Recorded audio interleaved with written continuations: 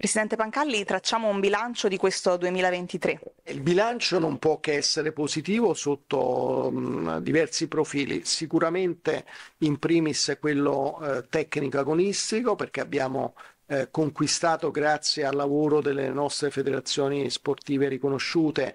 più di 300 medaglie fra competizioni iridate e continentali, che ci fanno come dire, ben pensare e sperare per quello che sarà l'appuntamento più importante del 2024 con i Giochi Paralimpici di Parigi, ma nello stesso tempo anche per tutto quello che si è riusciti a continuare a coltivare, avendo come focus e prendendo attenzionando tutto ciò che riguarda la promozione della pratica sportiva fra i ragazzi e le ragazze, i bimbi e le bimbe disabili di questo paese. Più di 12 campus di avviamento organizzati a livello nazionale, ai quali si sono aggiunti gli oltre 15 organizzati dai nostri organismi territoriali con l'associazionismo sportivo di base. Parliamo mal contati di più di 1000 persone che hanno avuto la possibilità di provare un'attività sportiva, e di queste la maggior parte poi ha proseguito tesserandosi a qualche federazione attraverso le proprie società sportive, per cui sono risultati importanti. A questo aggiungo il coinvolgimento del mondo della scuola e dell'università, sui quali stiamo lavorando in maniera molto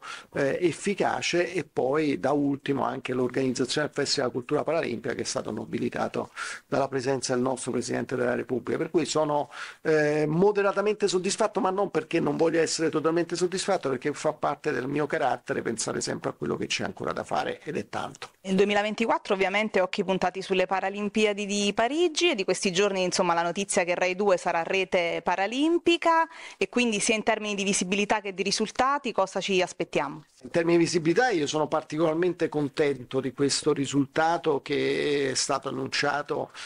dall'amministratore delegato di Rai, da Roberto Sergio, perché avevamo condiviso con Roberto un percorso che è un percorso molto importante, perché guardate, passare da RaiSport, che è stata nostra compagna di viaggio per tutti questi anni, alla rete generalista, soprattutto nell'occasione del quale la Paralimpiade, così come l'Olimpiade, torna nel continente, quindi non avremo più il limite del fuso orario, significa tanto, perché naturalmente consentirà di seguire i nostri atleti come meritano, ma soprattutto consentirà una più ampia diffusione fra le famiglie italiane, quelle che noi vogliamo contagiare virtuosamente, perché utilizzando lo sport come strumento di crescita culturale aiutiamo questo paese a crescere. Per quanto riguarda invece i risultati, notoriamente sono un terribile scaramantico, però qualcosa posso dire, nel senso che